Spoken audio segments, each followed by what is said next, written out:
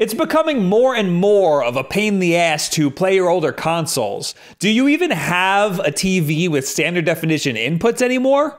Sure, you can get a cheapo upscaler, but those come with their own set of problems. Consoles at the tail end of the standard definition generation are a particularly tragic case because they're capable of so much, but they're so limited by these stupid cables. The guys over at Eon have developed this, the GCHD, which gives you the highest native resolution possible out of your GameCube. This is the cleanest footage of Melee you will ever see.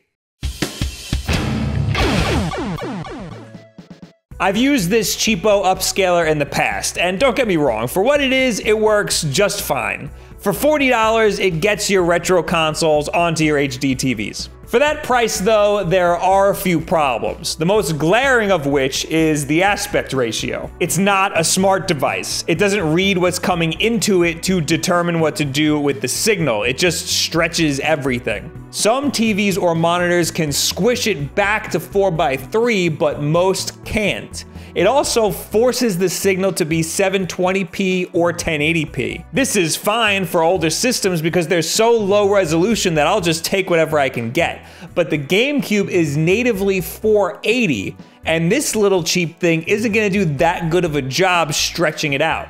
I consider the GameCube to be one of the best console generations. The N64 was 3D in its infancy, so games weren't quite where they needed to be. In the GameCube generation, we got to see a far more experienced Nintendo. Even third-party developers had learned the 3D ropes by this point. In this generation, we got the better Mario, we got the better Smash Brothers, we got the better Rogue Squadron. No, they gave Mario glorified cleanup work. How is that better? Wouldn't know a good game if it hit you in the face.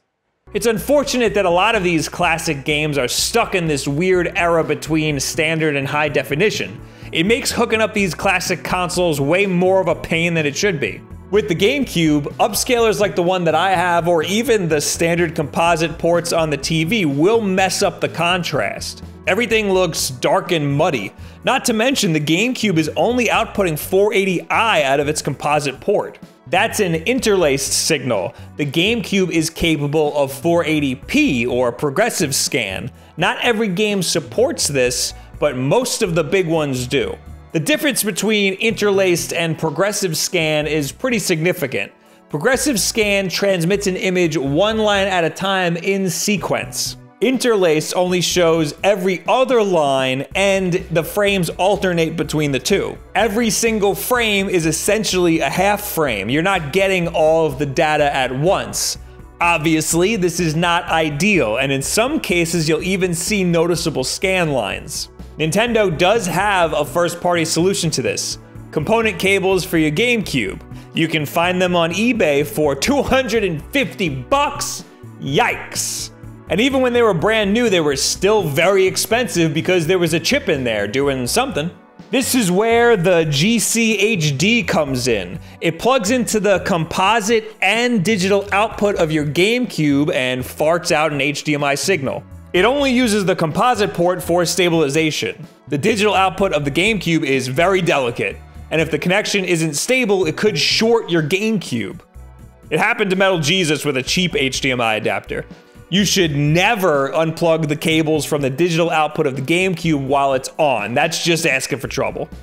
But I did a whole bunch of times while making this video, and you know what? There was no fire, so we're all good. Also, some later model GameCubes don't even have this digital output port, so if you're thinking of getting this device, make sure you have that port on your GameCube.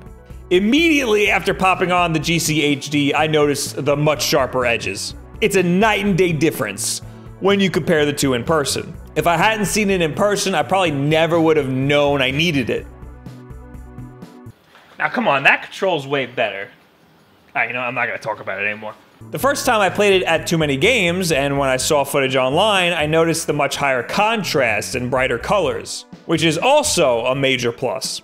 This is the best image you will ever get directly out of a GameCube. I did notice that the edges of the window boxing were vibrating pretty heavily. It shows up a lot more in the game capture than it did on screen, so this isn't really that big of a deal. I also noticed that the volume got a little bit lower, but that's not a big deal either. There is a settings menu. Navigating it is very strange. You can point any IR remote at it and it'll sync itself to it very easily. There are a lot of super technical settings, but you shouldn't really need to play with any of them. The default settings are just fine for most people. This little device makes your GameCube games look beautiful, there's no doubt about that, but is it worth the price tag? This thing is a whopping $150. That price tag makes sense when you consider the alternative is the official Nintendo component cables, which are way more expensive and not as useful as a straight up HDMI port. Personally, I'd be willing to put up with the lower quality visuals in most cases. $150 is a lot of money. Here's what I'm not willing to put up with though, a stretched image. That is one of the biggest selling points for me. Having those nice crisp visuals and a forced 4:3 image is incredible. Now you're seeing the image in the way it was originally intended. The assets aren't stretched out. Stuff like this is more noticeable to me when I'm playing something like the original Super Mario Bros. Or Sonic 3, 2D games where your inputs feel really weird when the image is that much bigger horizontally. But if you're diehard into Melee, having a stretched image is going to kill it for you. There are a handful of GameCube games that support widescreen, and the GCHD has a 16:9 setting for this, but I wasn't able to get that to work. I think it has to talk to the TV, and I was running the GameCube through my Elgato, so maybe there was a compatibility issue? Not a lot of games support this feature anyway, and all it really does is stretch the image short ways so that your TV or upscaler can re-stretch it long ways. It's not gonna give you a higher quality image. It's not gonna magically give you a 720p image. It's useful if you don't have one of these devices and your TV is stretching it to 16:9 anyway, because this will make sure that the image is stretched correctly, sort of like anamorphic. Another major benefit is input lag. If your TV is the one doing the upscaling from composite to HD, then you might experience some major input lag. This device takes care of that conversion so that there is no noticeable input lag whatsoever. Playing Melee feels great. Absolutely destroying AJ at the Eon booth at Too Many Games the other weekend never felt better. It almost doesn't matter that we were playing on Big Blue and he was Pichu, and I told him I was gonna go hard. I don't know why he wasn't going hard. For months he was talking up his Smash game, telling me how much better he was than me. How am I supposed to let him live that down? I told him I wouldn't before we... Bob, you know that was the only way you were going to win. Shut your damn mouth. How am I supposed to let him live that down? Oh. Talking about Smash game for That's the hard piece I need. The GCHD is a very specialty item. I recommend it for people who maybe play a lot of Melee, maybe people who speedrun games on consoles, or maybe people who just have a lot of money and want the best visuals possible. For most people, settling for an upscaler is probably fine. Just know that your Sonic Adventure 2 battle isn't going to look as crisp as it could. Or, you know, just play this shit on your Wii. Or just wait for the inevitable GameCube games on Switch Online, but it sounds like we're gonna be waiting a long time for that. For the absolute highest resolution possible right now is also the Dolphin emulator, but that comes with its own whole slew of problems. In some cases, it's so high resolution that the textures look weird as hell. And if you don't already use the Dolphin emulator, you'd probably want the physical hardware anyway. For the absolute best gaming experience, physical is always better. It's just a pain in the ass to set up. I mean, look at what we just spent the last 10 minutes talking about, and tell me that setting up retro consoles isn't a pain in the ass. So what do you guys think about getting the best picture out of your GameCube? Are there games on here that you want to see in that nice, crisp 480p that doesn't sound crisp? Listen, for the GameCube, it's very crisp. Anyway, leave it in the comments below, at me on Twitter, all this other social media garbage. I would love to see something like this on the Dreamcast. They do make a mod for the N64 that I would like to get my hands on, but it's $400 and I don't want to do that. Also, special thanks to my neighbor Dan who dropped by because I was in his video this week. Don't forget to check out over my channel where Bob and I talked about VR Toad, Captain Treasure Tracker, Captain Toad, VR. Okay.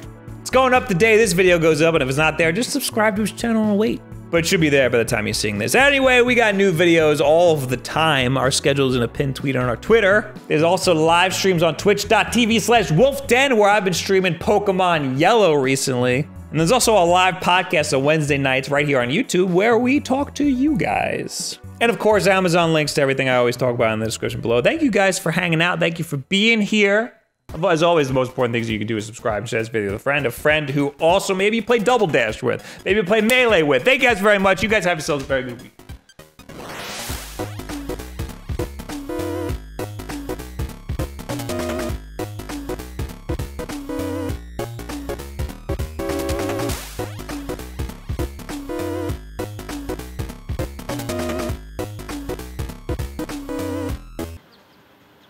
All right, take it all back. This game ain't that good.